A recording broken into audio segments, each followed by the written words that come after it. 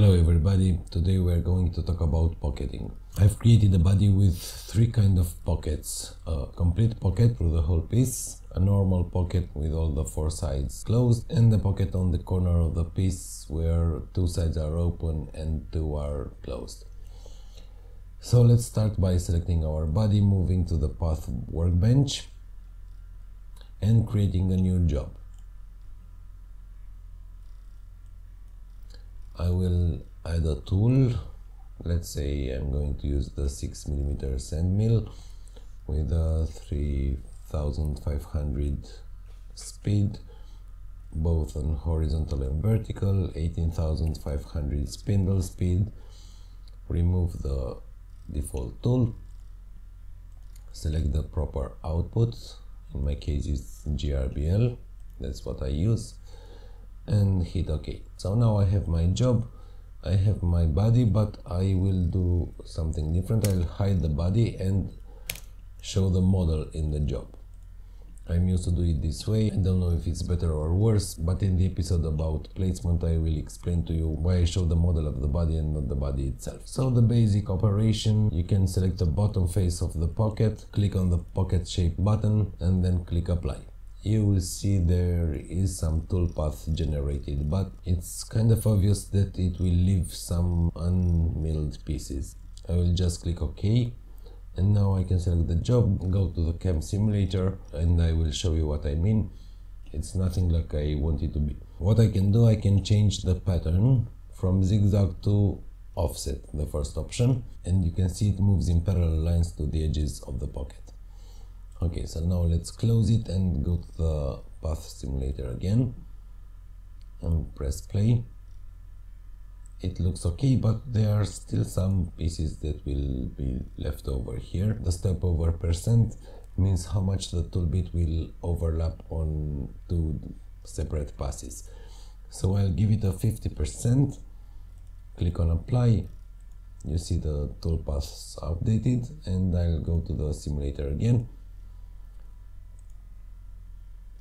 And now I can see everything is fine. Of course, the corners will be rounded. The radius of the corner will be the radius of my tool bit. The second type of pattern is zigzag offset. It's a combination of the first two. You can see now I have the zigzag, but also the tool bit will run along the outline of my pocket so that it clears all the remains. Okay, so now let's go back to the simulator and we'll check if everything is okay. Yes, it does similar job to the offset. What's the difference between these two? I can only look at the cycle time. For the zigzag offset it's 11 seconds, and if I choose just offset and go to the cycle time, it's 10 seconds. So the offset is kind of faster than zigzag offset. It doesn't happen in all the situations because sometimes FreeCAD tends to overlap much closer in the center than the percentage I told it to. Here it's 50%. If I give it a 60%, let's say, you can see that it actually created more passes than on 50%. I don't know why it does this, and now most probably my cycle time will be higher than zigzag offset. And the last two of the type of patterns are line, which moves in parallel lines. The angle of the lines is given by the angle value, of course. I have 0, which means along the x-axis. I can also give it 90 degrees along y-axis, and of course any intermediate value. The problem with this is that it tends to leave some unmilled material also, just like zigzag. You can see here. So it's kind of annoying, and I believe there are some cases for this, but I haven't used it until now. And the last one is grid. Grid is basically two sets of lines, one set at 0 degrees and one set at 90 degrees. Actually, I believe they are perpendicular to each other, because if I enter 45, you can see I have 45 and 135 degrees lines. This also doesn't leave a very nice result, because there are also a lot of places where the cutter head won't reach. So now let's change the operation back to offset, as that is what I usually use. and I'll leave it at 60% step over.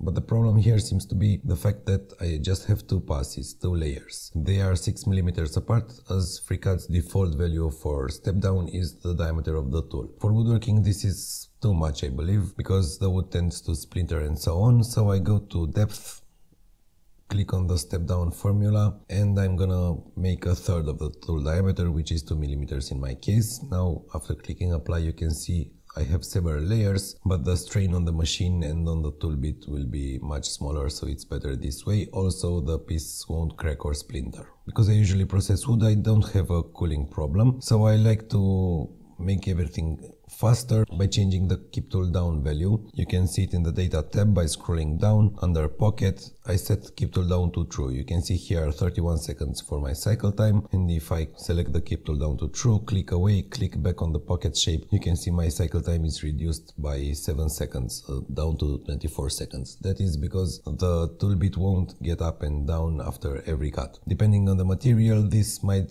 be a hazard to overheat, and you might want to leave it that way. Okay, so now let's hide this operation and let's move to the second pocket, the one with two open sides. Again, I click on the bottom face, click on the pocket tool, click on apply. I have a default zigzag, change it to offset. Click apply again, and you can see my operation is kind of ready. But what I don't like is that the cutter head tends to stay on the face. You can see here the cutter head won't move up to the edge, so there will be two roundovers at each of the higher edges. Let's first change the step over to 50%, so I won't have those pieces in the middle, but on the ends there will still be some pieces on the open edges. For now let's close this so I can show you. I will do the cam simulator.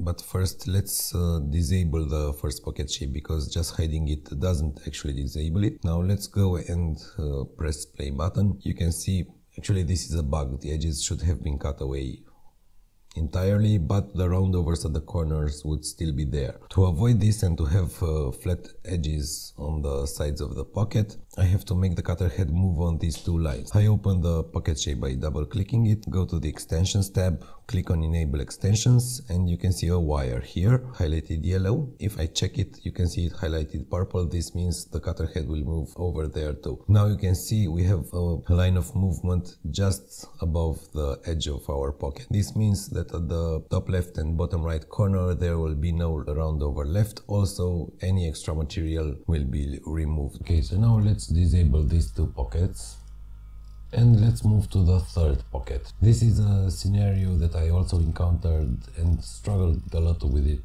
in the beginning of using the CNC with FreeCAD. It's a hole that goes all the way through the body.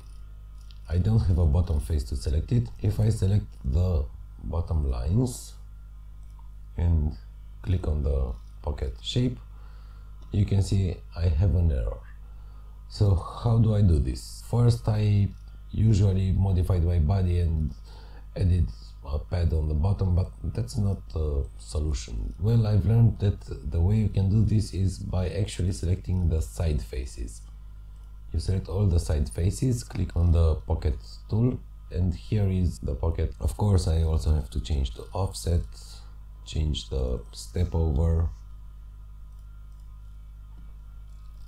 Nothing actually happens because it's a very small pocket, and I can now re-enable my first pockets. Here is a button to enable or disable an operation. Just hiding it by pressing space won't show it, but when I export the file, the operation will be still active. If I actually want to remove it from my output file, I have to press the toggle active state button for each operation that I want to disable. Now if I export my file, only this pocket will be included. So let's re-enable all the pockets, and I'll disable the first and the last one. And let's go to this one, double click on it to open it, and I'm going to take each tab of the operation and I'll explain what everything in here does. The base geometry is about the faces, the edges and so on, just as with any other operation in the Path Workbench. Of course, for my pocket it's this face. If we were talking about this pocket, there would have been all these four faces. I can add, remove, and so on. On the extensions tab, I've explained you earlier, for open pockets I can extend the edges so the cutter head, the tool bit, goes all the way to the edge and it won't leave any round over. The depths, of course, is the start depth, the final depth, the step down, and here is an additional option compared to the profiling. It's a finish step down. I can set it, let's say, to 0.5 millimeters. And you will see after removing the most of the material, there will be one final step to actually leave a nice surface in the end. The height tab is about the safe height and the clearance height, which I usually don't set in here. I set them in the job. I'll explain that in another episode. And the most important tab of the pocket is the operation tab. Of course, I have the tool controller, the coolant mode if I have coolant, which I don't. The cut mode. Rather than clockwise and counterclockwise for pockets, it's climb or conventional. It always tries to leave material on climb if selected climb, or conventional if selected conventional. The pattern, as I explained for the first pocket, all the 5 type of patterns, each has its advantages and its disadvantages. I usually use offset because it tends to leave smoothest edges out of them all. The step over percent is a value that represents how much toolpaths overlap each other. Usually a value of 50% is okay for a nice smooth finish. A higher value is recommended when you don't really care how the bottom will look. Let's say if you actually have another operation that will finish this face, then you don't need to remove every little bit. My rule is 50% almost always, because there won't be any leftovers on the bottom of the pocket. The pass extension is a very useful yet a very tricky option, because I can offset my pocket. You can see that if I put a positive value and click on apply, it actually makes the pocket smaller. If I set a negative value, the cutter head will move closer, so the pocket will actually be larger. I think this can be useful if I want to leave just small amount uncut, so I can get back with a profiling operation and remove the whole height of the face in just one pass, so I have a very smooth finish. I can also use a start point, which if I want to define the actual start point, I have to exit the operation, click on it, go to the data tab, and at the bottom you can see I can set the actual coordinates of my start points. You just have to take care, because use start point will always move to the start point. Let's say if I have the start point here and my cutter head remained here, it will move directly to the start point. It won't go on the safe height, go straight and then lower the cutter head. It will just move diagonally. So the start point is a very useful option, but it's kind of tricky and you'll have to learn to use it. The use outline is an option which actually does nothing in this scenario, but let's modify a little our body. So I'll make it visible. And on this face, let's go to the part design workbench. Let's make a sketch and let's create a hole here. And I'll create this hole through all. Let's hide our body and open the model. Open the operation. Also, you can see it makes the pocket, but here it actually won't cut because the cutter head won't fit between this hole and this edge, this face. But I wanted to cut the whole pocket and then I will cut the center hole. How can I do this? Well, that's what use outline is for. It will always create a plane with the outline of my pocket. So now you can see we are back at exactly how I did the pocket without the hole here. And then of course I can go and select this face, go to path and create another pocket for this hole too. Of course you can see it starts from the top, so I'll have to go to the depth and adjust the start depth. Now I have two operations, one for cutting this whole pocket, and after it cuts the pocket it will go and cut another pocket in this hole. Thank you for watching and I'll see you next time.